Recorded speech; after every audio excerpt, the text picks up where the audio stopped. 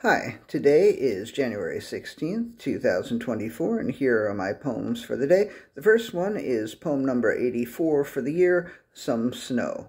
There was some snow this morning, but the rain is melting it down. I caught some glimpses, I snapped some shots, but it will all be gone before I get outside. No snowflakes falling on my head, only freezing raindrops, maybe. Some snow is better than none, but maybe only barely. Poem number 85, Uncertainty. While he was meditating naked in the wetlands of Botswana and contemplating human origins, he felt an ant crawl across his cock. At least he hoped it was an ant and not some poisonous insect of some kind. But he kept his eyes closed, so he couldn't be certain. Then he felt some raindrops land on his head. At least he hoped it was rain and not a gray go-away bird pissing on him. But he kept his eyes closed, so he couldn't be certain. Then he felt some clods of mud plop down his back. He only half hoped it was mud. He believed it was elephant shit. But he kept his eyes closed, so he couldn't be certain. Poem number 86, Interruptions and Improvements. Yesterday evening's meditation was interrupted several times with impatience and restlessness.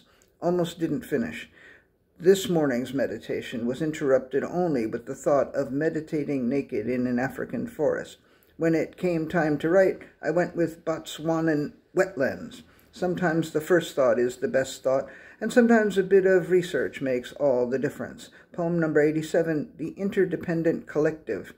And all the difference gathered together with all the sameness, and formed an interdependent collective that harvested rice and other grains, and weaved baskets and clothing, and everyone had food to eat, and things to wear, and baskets to keep their shit in. The difference and the sameness got together so well that they were almost distressed by the absence of conflict. The difference and the sameness got along so well together, they were almost distressed by the absence of conflict. It was a boring and tranquil life, but the interdependent collective accomplished great things and ultimately made tremendous innovations in the fields of agriculture, art, fashion, music and dance, technology, philosophy, and the female orgasm. Unfortunately for us all, the collective vanished from the earth around 125 years ago, around the turn of the 20th century, and no records of its existence exist.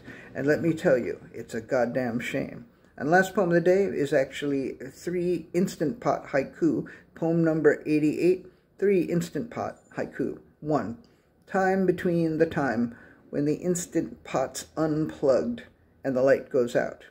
2. Just learned, Instant Pot filed for bankruptcy last year. Sadness and sorrow. 3.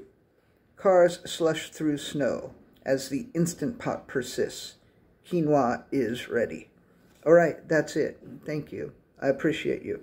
Show tonight in Brooklyn, Nikki's Unisex. Me and Dogball are on around 8. It's a band before, a couple bands after. Regardless, I appreciate you.